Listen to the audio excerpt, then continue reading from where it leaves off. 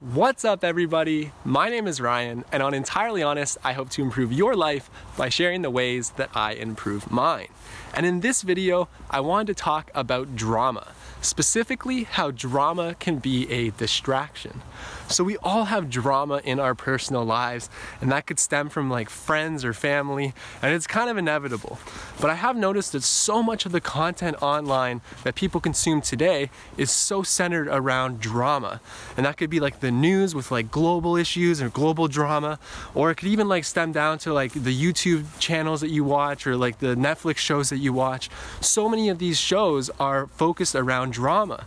And I think the reason for that is because it's so addicting. Like people get addicted to the drama and they want to find out what happens with so-and-so and everything.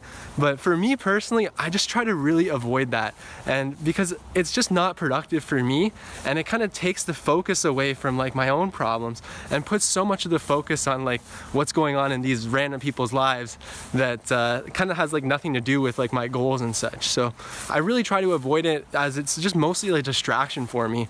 And yeah, I just wanted to share that with you guys, and because I feel like some people that are in that like drama loop, it's really hard to notice when you're in it, right? Because the things might seem really important to you, or it might seem important to those people, and like it kind of feels like you're like educating yourself, but they're really not that like valuable to your own life, and it's kind of just a distraction at the end of the day. And that's kind of why people like it, is because when you consume so much drama, you just have like opinions and you could talk about it, but you don't have to do anything. You don't have to make any changes.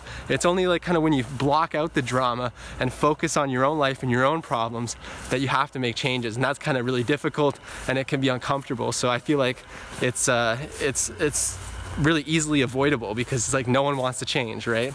But there's no growth in that. You got to change if you want to grow. So yeah, I just wanted to share that quick video with you guys today about why I feel like drama is a distraction.